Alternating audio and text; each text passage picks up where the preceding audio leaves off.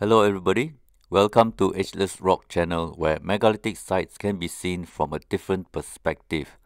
Today, we are going to check out a Hindu site in Bali, a province of Indonesia. It is a popular site among tourists who are already in Bali. At the tip of the pin lies a very enigmatic Hindu temple. It is called Gunung Kawi temple. Gunung means mountain and Kawi is an old Javanese language spoken in Bali and Java. So, Gunung Kawi doesn't mean much in relation to this site. However, to get there, you have to know that Gunung Kawi or Mount Kawi is in Java region, while Gunung Kawi megalithic temple site is in Bali Island, which is in Nusa Tenggara region.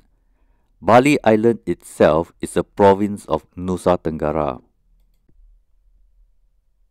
This temple is still a mystery today, just like all the megalithic temples around the world. No one knows what happened here. There is no historical record. The only assumption of human history involved here goes back to approximately 1000 years ago. This temple site is in a valley. So, archaeologists call this Valley of the Balinese Kings. Just like in Egypt, we have the Valley of the Kings, because archaeologists believe the monuments are not just tombs, they are awesome tombs and can only be for the kings. You will read about this site as tombs for the kings, but I highly doubt that is the case. Let's take a look at the yellow box, which is an entrance to the magical megalithic site. But it is not just an ordinary entrance. If you are wearing megalithic lens, you should be blown away that this is an entrance sliced out of the bedrock. Instead of a simple stairs going down from the side, which is what normal human instinct would do, this bedrock trench was sliced like clay. I don't think anyone in their right mind would slice a bedrock into a trench so that they can reach the other side, which is only about 50 meters away, based on my estimate on Google Maps. These megalithic trenches can also be found at Tagliata Etrusca in Italy, Lalibela Church in Ethiopia, and Dhamrajeshwar Temple in India. These long cut into the bedrock with odd shapes and sizes can only be done because it was easy if you have the right tool. As you reach the end of the trench, you will come to a doorway. This bedrock was sliced to finish as a doorway. If this was done by humans meant for humans, then the doorway is definitely too high. Locals have been carrying offerings for their numerous rituals on their head long before the Europeans arrived. This type of crazy idea as a passage from point A to point B happened in the past because it was easy to do. Someone had tools or machines that can handle bedrock like clay. These are mega projects that could not have escaped history to the point of lost civilization scenario.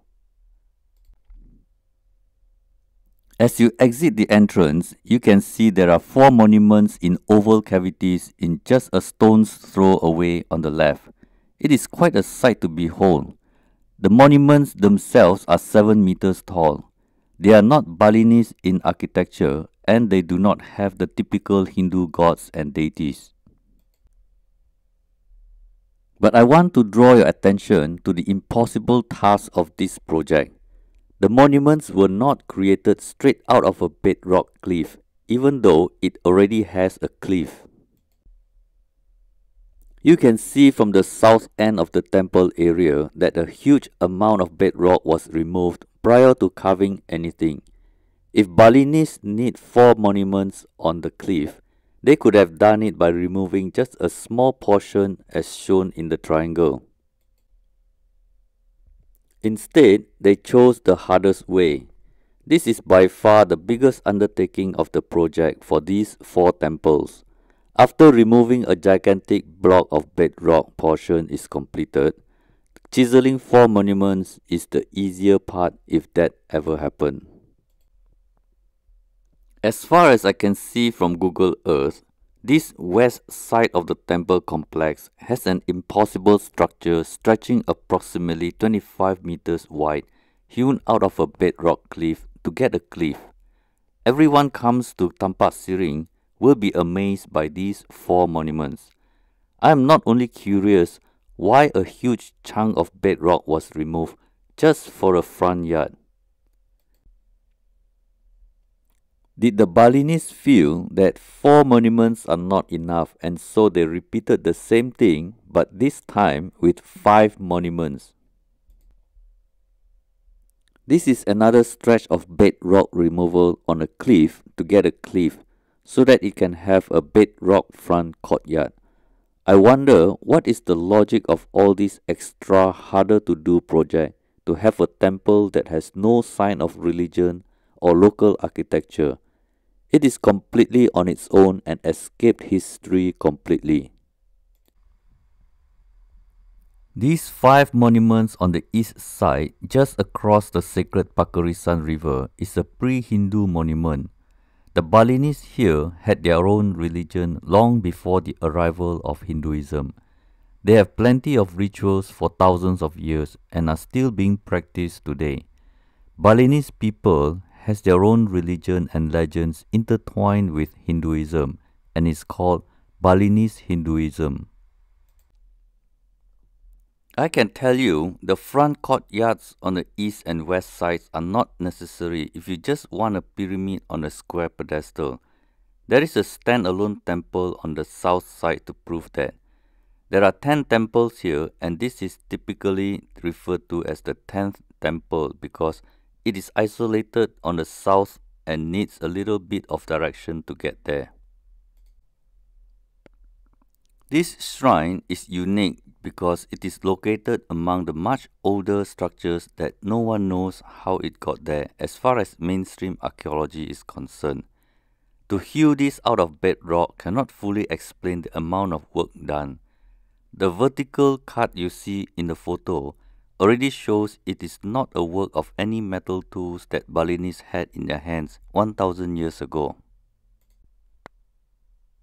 This rock splitting technology is not something we can do with chisels. The unknown ancient builders have the technology to split rocks the way we can barely comprehend, and they did the same to a rock at Al Nasla at Tema Oasis in Saudi Arabia. This is a laser cutting technology to those who believe in aliens. To the mainstream, ancient people are simply very skillful and very hardworking. I don't know how the entire front courtyard can be made, but I think the clue is on the top of the bedrock. Look at the long horizontal striations. I can only imagine that a big and powerful tool went through the cliff to create a sharp vertical drop before any temples were created. These 10 temples look like full 3D carvings, but they are actually only a few feet deep from a deep cavity. Bali Island has plenty of tourist spots to offer, and these 10 monuments are not to be missed, whether you believe they are temples or tombs. But these are not the only mysterious monuments here.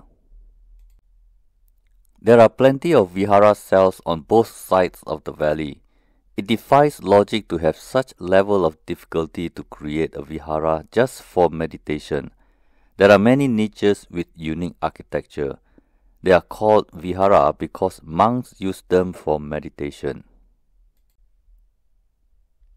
These so-called viharas have features of a rectangular window and a false window in horizontal direction and a small entrance.